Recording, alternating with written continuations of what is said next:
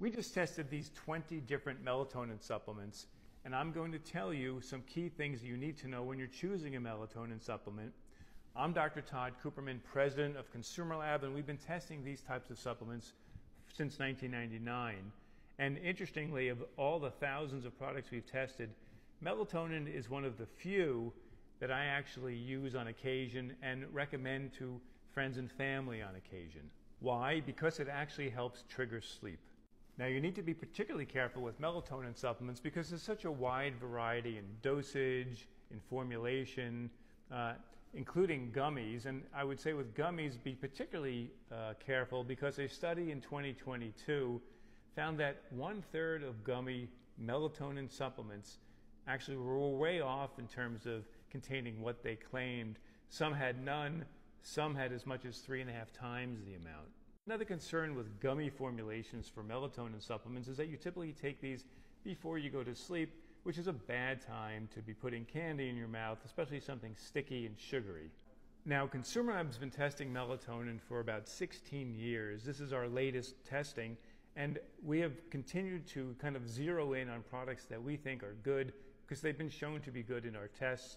And so actually every single product that you see here has passed our tests. Doesn't mean it's our top pick, but these all actually contained the amounts that they claimed within a reasonable margin. With that said, here are some tips to zero in on really the best one for you. First of all, you don't want too much melatonin.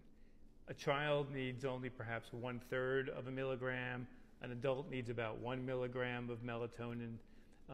You can get away with 3 milligrams if you want to go a little higher.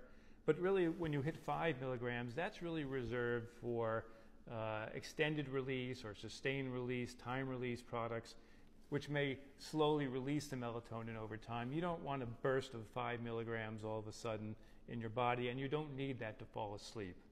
In Europe, for example, there is a 5 milligram prescription melatonin. It's only to be used for up to 12 weeks because no one really knows the long-term potential effects of melatonin supplementation. It is a hormone. I would also recommend staying with just plain melatonin, not a combination product with, say, chamomile or valerian or other things that have been associated with sleep, because those combinations typically have not been tested in any clinical studies.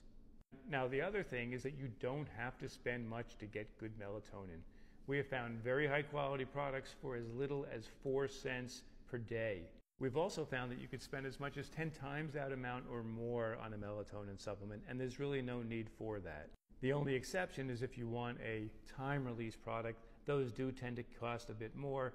We found a very good one for about 30 cents. If you're one of more than 95,000 ConsumerLab members who support our research, you can go online right now and see our full report, which includes our top picks among these products for low dose, medium dose, high dose, as well as extended release products, and products for children and pets, such as dogs.